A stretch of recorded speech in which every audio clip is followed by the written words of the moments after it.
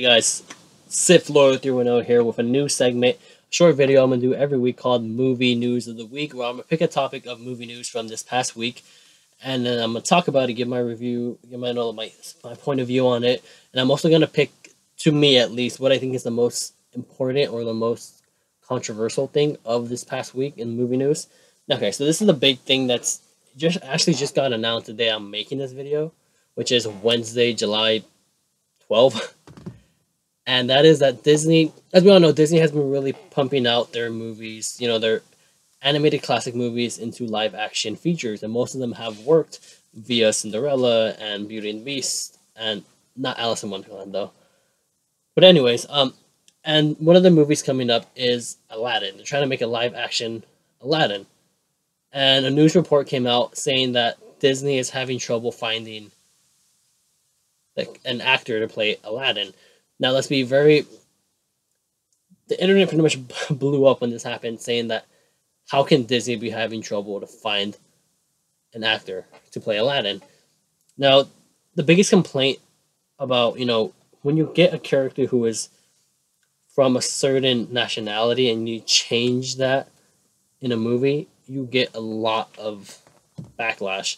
For example, when Scarlett Johansson was, picked to play the main character in Ghost in the Shell, this year's past movie, she got a lot of backlash because the original actor is not white. And it was saying that, Hollywood is whitewashing everything. So that got a lot of backlash. So you can only imagine what would happen if Disney casted, Chris Pine as Aladdin. I don't know, it's just a random name. But either way, people would have freaked out. I would have been upset with that too, because that doesn't make sense.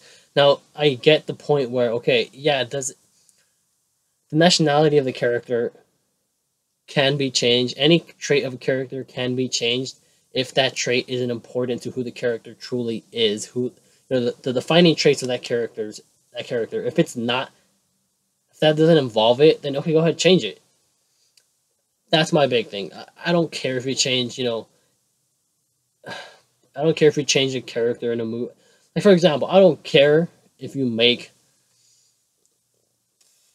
Aquaman. I don't care if you make him, Asian. I really don't. If you pick the actor, an Asian actor, I don't care. Why? Because Aquaman's defining trait is not that he looks white or he looks American. That's not his defining trait. But with certain characters like Captain America, okay, yeah, you have to pick someone who's American. You can't pick, a Russian actor to play that and then try to change it, That is when bad things happen. That is when the internet goes in storm. And I know a lot of people are giving Disney shit for this, for not being able to find a good Aladdin.